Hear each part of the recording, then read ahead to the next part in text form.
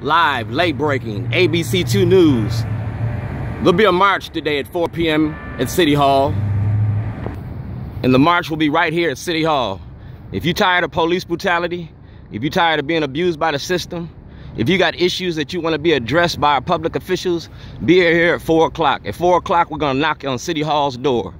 But this is going to be where you meet at, where you see this toilet at. And we're going to use public accommodations. All right? 4 p.m. Friday, Hood to Harbor March. We're going to address the issues that our senators and our congressmen want.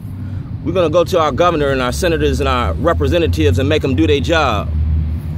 We're going to have a state's attorney, and I'm returning the mail. I'm returning it in a shorty type way.